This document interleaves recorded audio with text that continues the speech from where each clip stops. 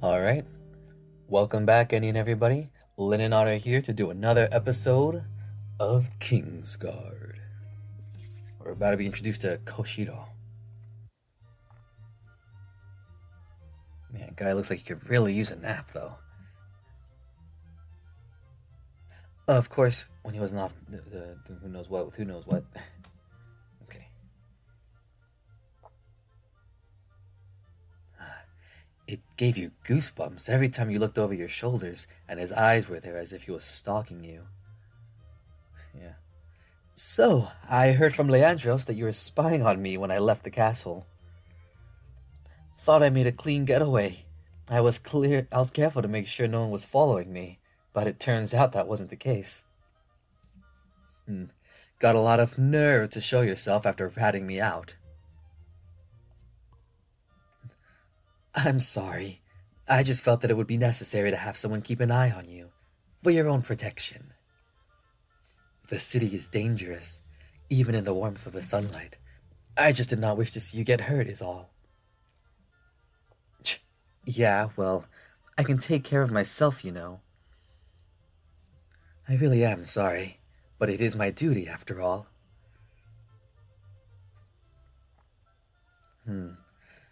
Suppose Leandros would have found me anyway.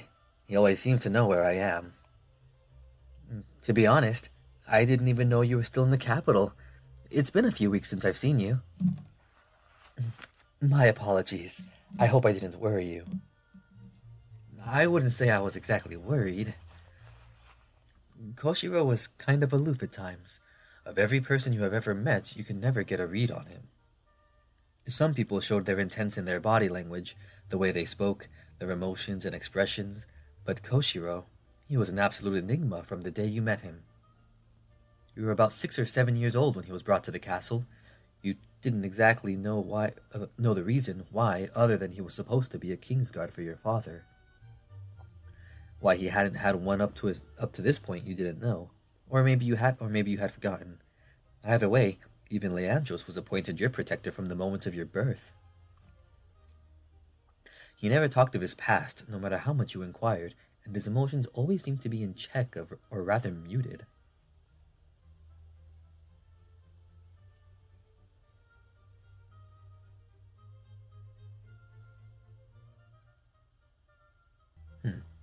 Still, you never really had a problem with him. He mostly kept to himself, never complained, and he was always willing to listen.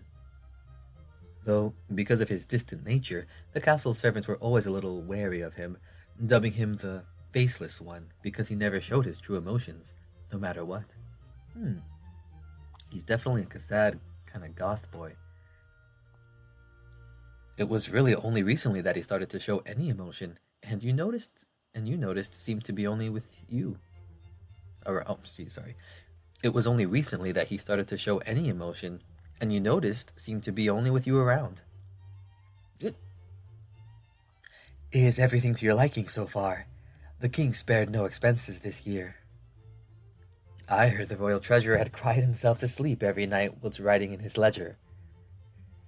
I'm surprised father didn't just invite the whole kingdom into the castle. Well, I suppose that might have been doable given enough time.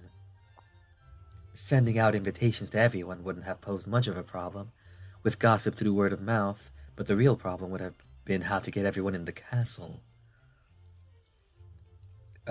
Koshiro, that was a joke.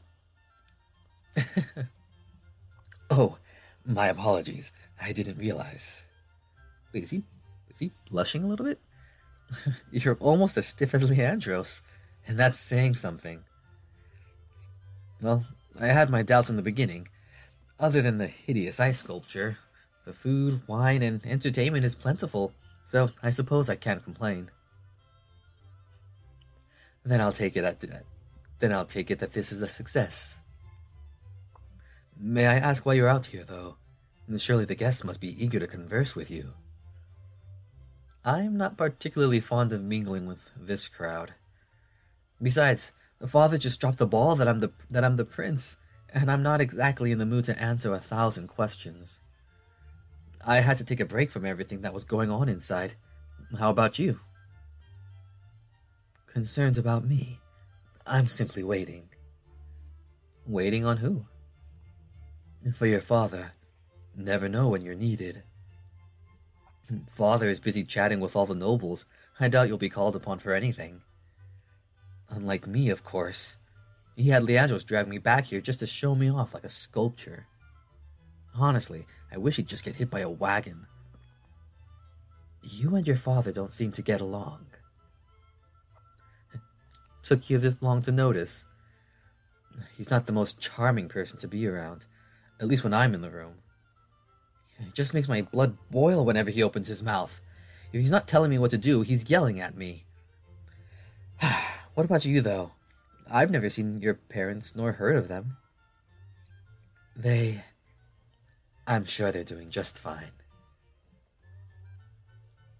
You don't talk with them? Work keeps me busy. Well, if they're not on your case every hour, they can't be all that bad. You took another large swig of your drink, then made a disgusted face. Lately, whenever you had any sort of alcoholic beverage, most of the taste seemed to disappear after a few glasses. It was like you were building up a sort of immunity to it. Getting drunk was actually pretty difficult as well. For you to even begin to get tipsy, you had to consume copious amounts of liquor in a short time.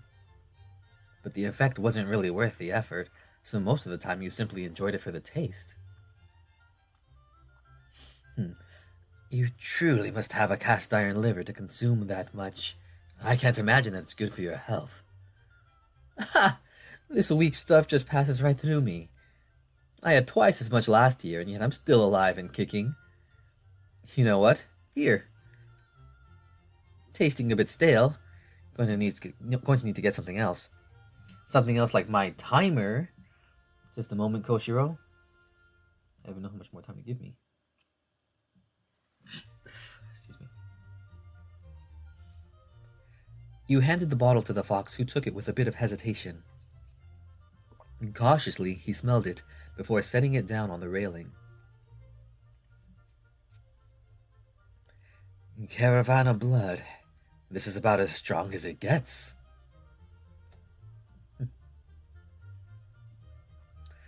Perhaps they should think about cooking up something a bit stronger. Try a bit, though. It'll help you relax. If your father found me drinking, he would skin me, but I thank you for the gift regardless. Well, it's getting a bit chilly out here. I'm going to head back inside. A frog in a well knows nothing of the sea. Some words of wisdom for me? Interpret it as you may, but from where I come from, it is a lesson learned at a young age. What you have been taught or seen may not always be the truth. That is what I've taken from it. Many destroy themselves because they become too overconfident and blind themselves to the realities of the world. I know you are not one of those people, but it never hurts to be reminded of what little we all know. Part of the reason why I read so much. There's much knowledge to be gained from books. And Father never let me leave the castle anyway, so I had to find some way to pass the time. I'm sure there will come a time when you will understand why he makes the choices he does. If that day ever comes, I'll be sure to bring a blanket to prepare myself for when hell freezes over. Speaking of freezing, I'm going in. You coming? I actually should be checking on something myself. All right, I guess I'll see you some other time. Lineaus, if you ever wish to talk,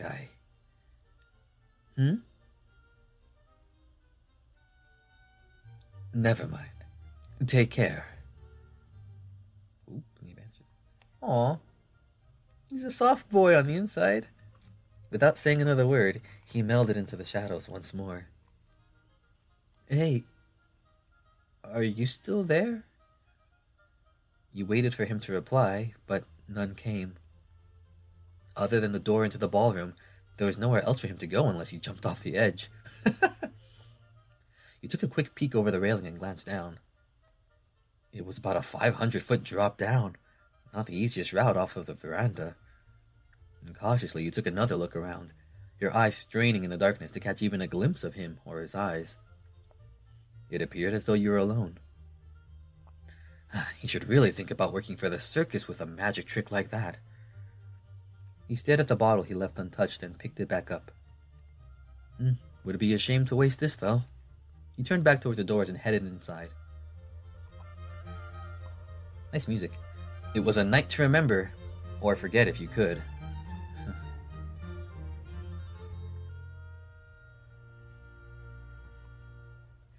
The number of nobles that came up to you was numerous, all wanting to know more about this mysterious king that had been kept secret for so long. You wanted to brush them off, but that would have gotten you in more trouble, so you smiled and answered their concerns. Though the vast majority that came up to you were those who you had recognized as bootlickers, hoping to gain your father's favor. Their humility was rather sad to see, knowing that they were only here in hopes to boost their own social standing. The crowd parted as a tall figure started his way towards you. Your eyes narrowed as you met with his, and your heart began to beat faster and faster. Despite his age, with this graying hair and slightly wrinkled face, the king walked with a sturdy gait and a strict face. He was always trying to keep up appearances and look more intimidating than he actually was. Lineaus. Father. A moment of silence passed before you gathered the courage to say something. I must say, this is quite the party that you have thrown. Of course, you are spearheading everything without ever talking to me once about it, so of course it'd be perfect. Tell me, did you do all this just for me, or was it to show off to the nobles? Jeez, what a tongue he has. The grinding of your father's teeth and the reddening of his face was all you needed to know that you finally struck a nerve. Watch your tongue, Lineaus. It's a legitimate question. After all, it would be terrible for you to lose face amongst all these people. And that awe-inspiring speech, I'm sure that you really impressed the guests with that one. If you weren't too busy cavorting around the city like a damn dog off its leash, you'd have been here to practice the speech I'd prepared. Of course, I had to make revisions because of your negligence. Well then, I apologize everything didn't go your way. Truly, I am deeply sorry. If you were truly sorry, you'd watch your tone with me. Now I have someone to introduce you to, so be on your best behavior. Your father's stern face softened as he turned to greet two nobles who appeared in his wake. At first, they appeared to be a couple. Reynard, Lord Baynet and Lady Javine. This is my son, Lineaus. Ah, the illustrious man of the evening. Your father has told us so much about you. It's good to finally meet in person. And just look at you, so handsome as well. I can see where he gets the looks from. You wanted to roll your eyes, but decided to keep things as drama-free as you could, at least until you could get away. You shook Bennett's hand with a firm grip and got down on one knee to gingerly kiss a large gemstone ring stuck on Javine's index finger. Javine's? Your father noticed a bottle of wine still in your hand and raised an eyebrow while you just smiled back. If he thought you were going to just play nice and follow his rules, you had another thing coming. Or he did. You could be on your best behavior and still be a thorn in his side. I thank you for traveling all this way just to attend my birthday. Well, when the king sends out invitations, you can't just say no. As soon as I heard that the coronation would be following soon after, I just had to make time for it. I'm certain there are plenty of other important duties you had to attend to than to make the journey out here. Oh, nonsense, my boy. It is my pleasure to be here and be graced by the king and prince themselves. But I'm sure the journey must have been quite arduous, especially with all the bandits on the road and the rough trip through the Havana Pass. Oh, I would have traveled from the furthest edges of the world just to be here. It must be nice to be able to leave home. After all, I've never left the city before. Father says it's quite dangerous out there, full of nasty little... A prince must remain home in order to watch over the kingdom. After all, your duties to the nation should come first before all else. Isn't that right? But it is quite difficult to understand the intricacies of how to run a kingdom without first venturing out to witness it firsthand. And that is why you have your council to guide you. I see. So then, I should allow them to dictate my decision-making while I stay blind to the world around me?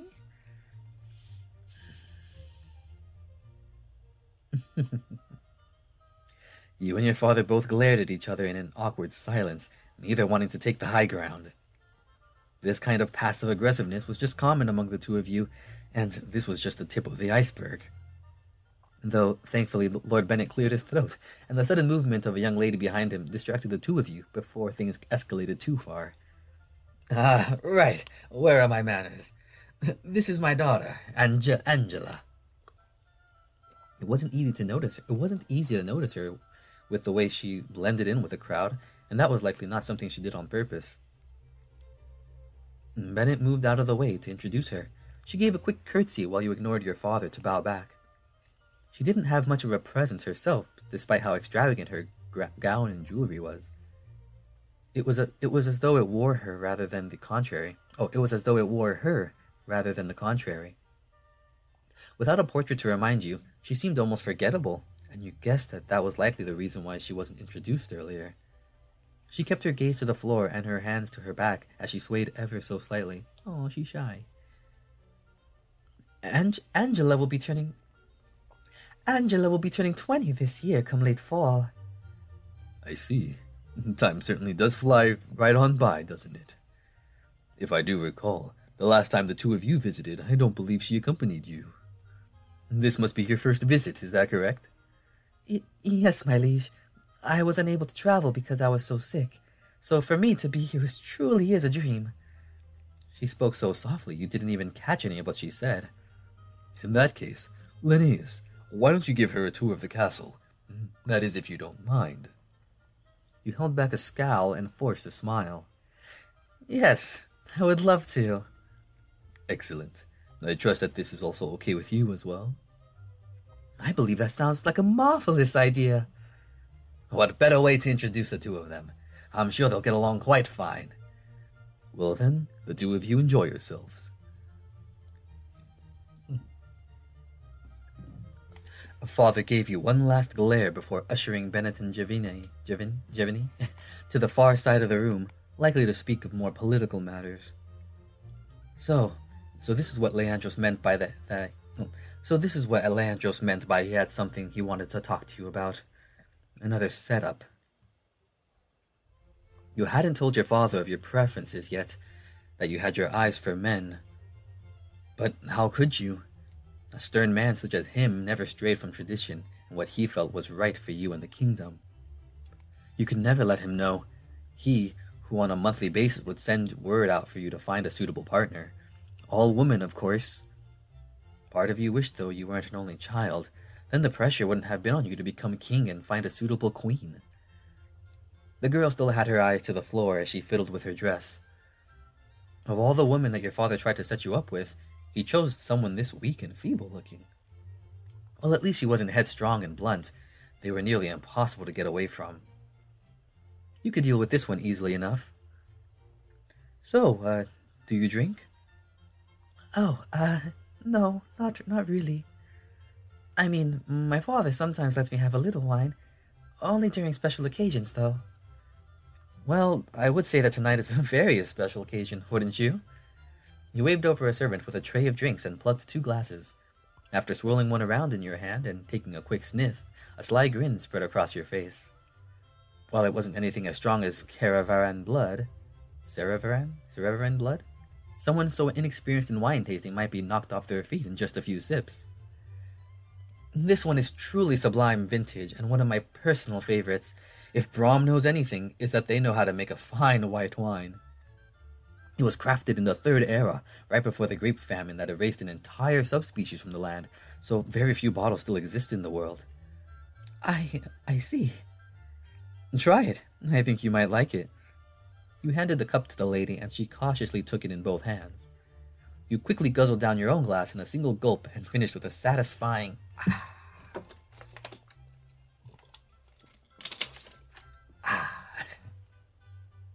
She stared deeply into the liquid before gingerly taking a sip.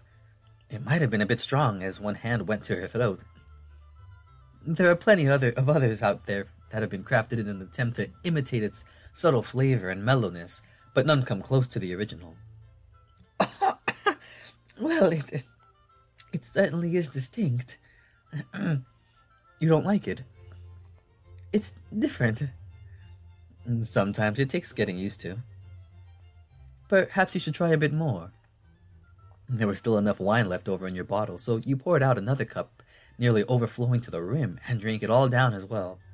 Geez, a bit of juice dribbled out the corner of your lips, so you wiped it away with your arm, and smiled with childish innocence. After seeing that, she took yet another drink, this time forcing it down until she was finished. How bold. Despite that, the puckering of her face showed her slight dislike for the taste. Oh.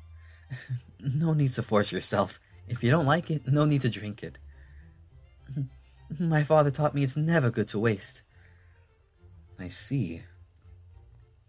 All at once, the figurative cogs within your mind began to turn. It looks like Lineaus is the gamey type, and she seems nice. Let's not abandon her. Come on now, play a game.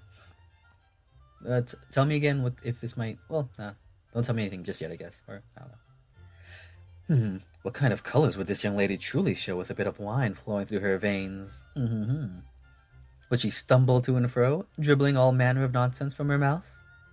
Perhaps she would become irritable and hostile at the slightest inconvenience, screaming and lashing out at anyone within her reach. A devilish grin spread across your face. It was your birthday, after all. A little fun never hurt anybody.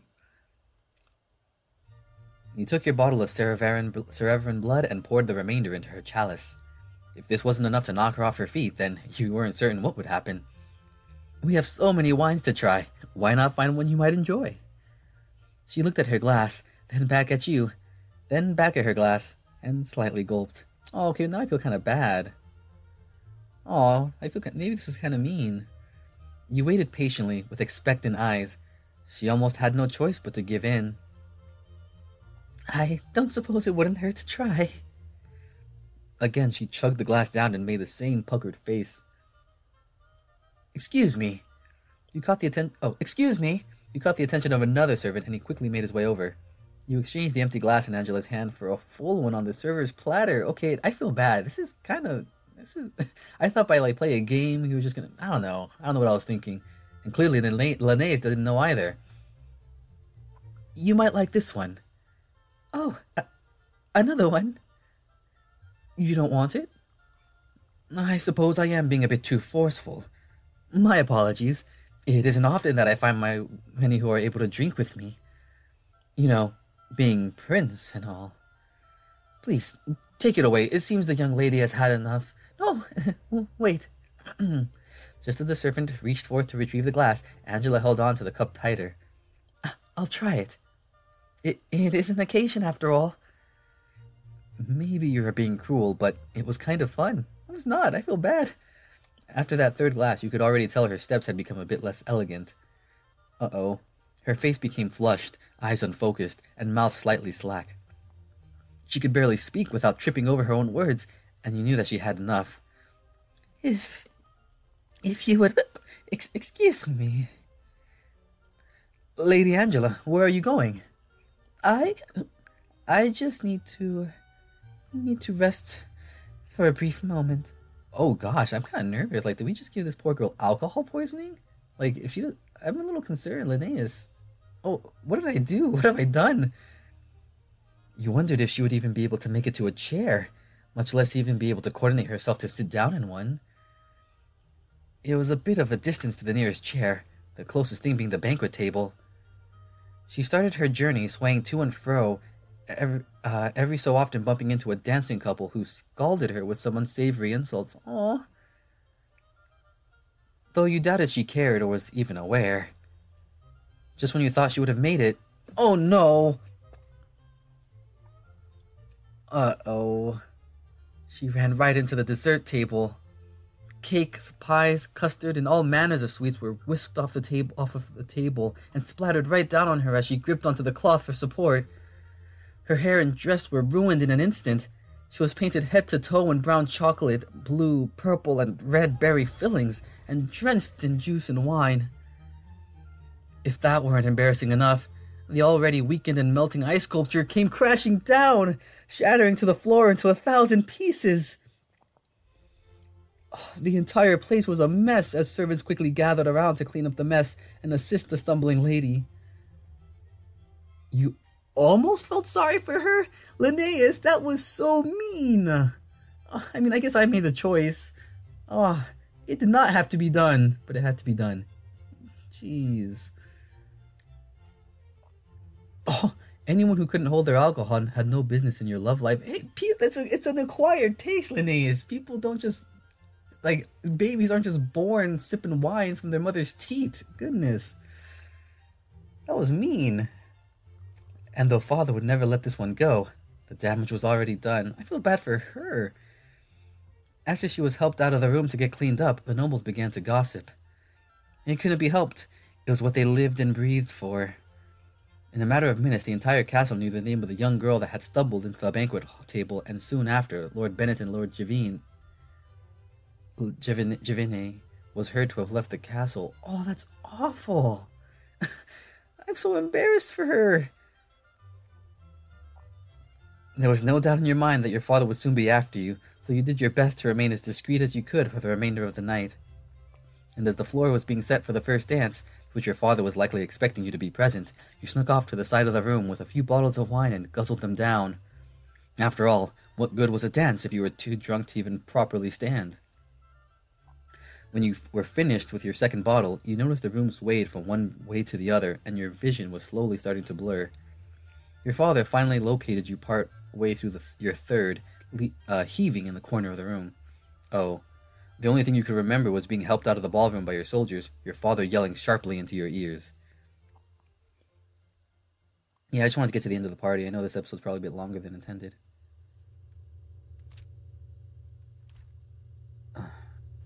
That sound. Who could be reading this late? What's this music? What? How did I get here? Did I sleepwalk? What the heck? You were surrounded on all sides by rows upon rows of shelves, all packed full of books that stretched off so far into the distance you couldn't see the end. The stale air smelled of aged parchment and burning oil. There was no breeze, but an eerie wail like the harrowing wind resounded from every corner. It appeared that you were in a library, though not one you were familiar with. As you wandered further around, you noticed small statues perched at the edge of each shelf, carved so lifelike you nearly believed it to be real. If it wasn't for the cold, white, emotionless face, you'd almost feel like it could begins to start talking.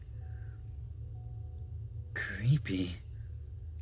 It was quite unsettling, to say the least, so much so that you avoided each and everyone's gaze as you passed on by. You brought up your arms and rubbed your shoulders. It was unreasonably chilly here, like someone had left the windows open on a winter night. Yet, despite how cold it was, how much your body started to shiver, you could not see your breath.